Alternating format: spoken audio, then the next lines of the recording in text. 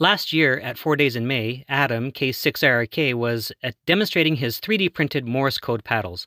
I noticed he was using a smaller keyer, the Pocke KeyerII, which is a very handy Morse code keyer made by a company in Japan. So I ordered the paddle from Toshiya, a JA6IRK, and I opted for the least expensive option from Japan, C-Mail, which was an additional $5 on top of the $21.50 for the kit. It arrived in about 2.5 months by sea versus the EMS shipment, which was $28. It comes with instructions in both Japanese and in English, and a parts list with some of the components already taped and sorted, as well as a bag here at the bottom. And it also has an enclosure and a cable for the keyer once it is assembled. I am really looking forward to putting this together and having a good time with this.